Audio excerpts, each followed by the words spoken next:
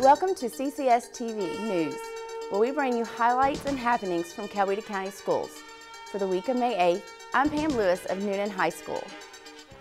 We'll take a look at upcoming events for the Coweta County school system, but first this. At a called meeting on May 2nd, the Coweta Board of Education approved several new leadership positions in the Coweta County school system.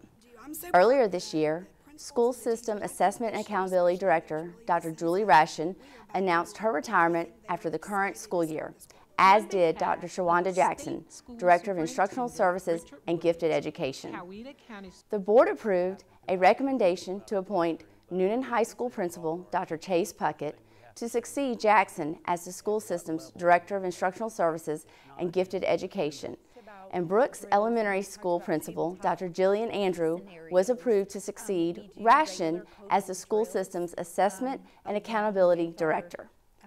Following the two appointments, the school system will seek new principals for Noonan High School and Brooks Elementary School. There's a strong tradition of leadership at the Coweta County District Office, and I am looking forward to learning from my colleagues there, but also looking forward to supporting principals at all of our schools as I learn a little bit more about instructional services, gifted education, and CTAE. I love Noonan High School. This is one of the hardest jobs you'll ever love, and being principal to these phenomenal students, staff members, and parents has been one of the greatest honors. It is bittersweet. Many principals move on after 3 or 5 years. I've enjoyed my 10 years as principal here. I'm hoping that I'll continue to make the Noonan Cougar family proud, but I look forward to serving Noonan and the rest of the school system in a different role. In other action, the board appointed current Madras Assistant Principal Herbert Betts to succeed Lorraine Johnson as principal of Madras Middle School, following her retirement later this spring. The board also approved East Coweta High School Assistant Principal Hap Hines as the new principal of Central Educational Center. Hines will replace current CEC principal David Dement, who is approved in April to become the principal of Smoky Road Middle School in the upcoming school year. The board's action also follows another new principal announcement in March, when Lee Middle School Assistant Principal Amy Addison was approved to succeed Dana Ballou as the principal of Northside Elementary School, after Ballou retires later this year. We got great people in our school system, and we are very strategic about providing professional development opportunities for aspiring leaders, both at the school and the district level, to try to build depth, build capacity in the organization, so that when changes do occur, their impact is lessened to a degree because you have someone that's trained up and they're ready to go. And we try to think strategically about who we put where. So there are plans for that, and we're excited about that. We're excited for those individuals who are moving on to a new chapter, and the school district, we're working hard to make sure that we put the right people in the right places to continue to do great work for our community and our students. The Coweta County school system has entered the last weeks of the 2022-23 school year, and with it, a flurry of traditional school events. The 2023 Northgate High School valedictorian is Bronwyn Louise Armitage. Northgate High School and East Coweta High School held honors nights for graduating seniors on May 1st and 2nd at the Nixon Center last week. And Noonan High held its honors night on May 4th at Unity Baptist Church. Those events lead into baccalaureate programs and graduation exercises for all 3 high schools in the coming weeks, among other school events. I hear the voice of the yellow bird singing in the trees. This is quite absurd. Oh yes! High school drama departments also ended their season of spring musicals last week, as East Coweta High School's Echo Stage players presented Joseph and the Amazing Technicolor Dreamcoat on the Nixon Center's main stage. Maybe at first, whenever she says that, this is going to feel... We caught up with East Coweta theater teacher Scott Ondacek to talk about the challenges and rewards of staging high school theatrical productions. It's a large process and a long process that you go through, from acquiring the rights to auditioning to rehearsing, practicing music, practicing dance, building sets, curating costumes, whether you're building them, whether you're collecting them, borrowing them, having them made, to building sets, props, all of those different elements that go into it. It's a it's a large process and a long process. There's one more angel in heaven. All of them love performing and love being on stage. That's why they're here. That's why they audition for these shows, and they love being up here.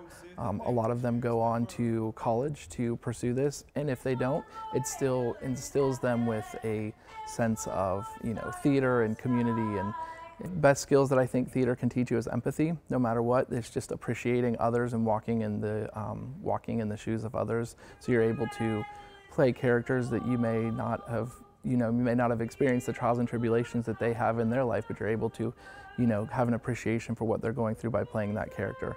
So I think theater just makes students nicer and better people because it allows them to appreciate all types of people. One thing we are sure about, the dreamer, dreamer, dreamer. Now for a look ahead at events in our school system with East Coweta High School student Olivia Rodriguez. As a part of Cowetta's end of school year events, the Central Educational Center and West Georgia Technical College will hold dual enrollment graduation ceremonies at the Nixon Center at 7 p.m. on Wednesday, May 17th. Baccalaureate services are being held around the community for graduating seniors of all 3 high schools on Sunday, May 21st. Services will be held that day for Noonan High students at First Baptist Noonan at 2 p.m.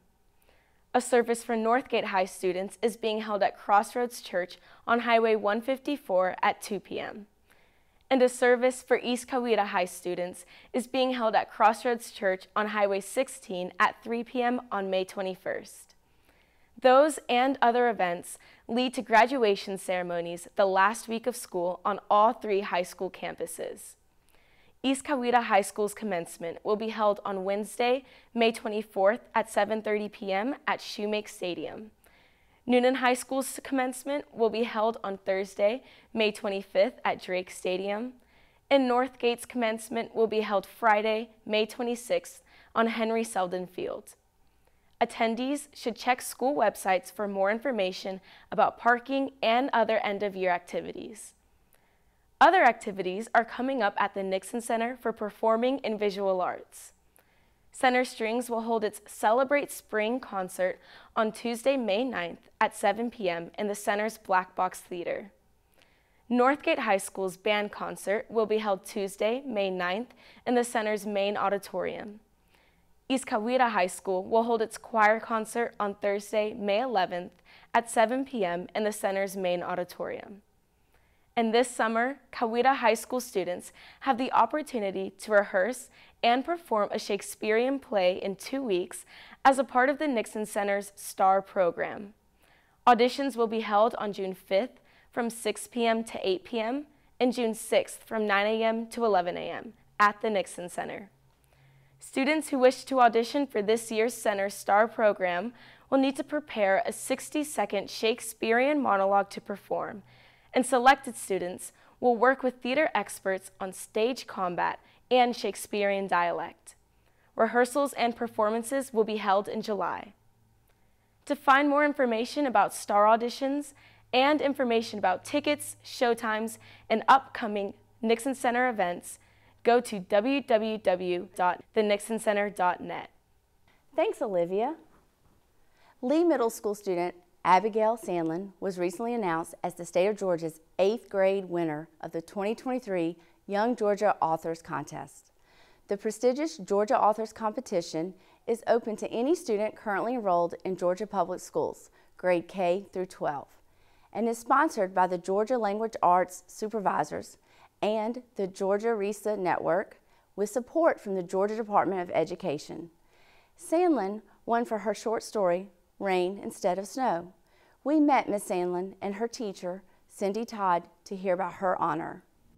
It kind of covers the feeling of getting rain, figuratively and literally, instead of snow at Christmas, because that's something that everybody wants, just doesn't normally happen, especially here. I've wanted to enter a contest for a long time, and it had just been Christmas, so I had some inspiration off of what I had hoped would happen, and it just kind of went from there. Abigail did a great job in this story. It's got a definite theme to it, and so many times writers at this level, they tell a story, but there's really no deep meaning behind it. But hers definitely has that deep theme. I believe writing is cathartic for the right person, and I think this is her way of going inside herself and helping her to have a release of the things that teenagers have to deal with on a regular basis. And finally, following last week's observation of National Teacher Appreciation Day, another day of observance is held this week. Wednesday, May 10th is National School Nurses Appreciation Day. School nurses serve all 32 Coweta schools under the Coweta County School Health Program. We visited Poplar Road Elementary to hear more about the important contributions of these healthcare professionals in our schools. Well, I come in and every morning I'm here for the kids when they get off the bus. If they have any boo-boos or they don't feel good, they come and see me, and we do medicines if they need that. And I see them during the day based on if they're feeling bad, they come see me, and if they need to go home, I'm the ticket to call mom and say hi. About 85% of our students, when they come in with an illness or an injury, are able to return to class.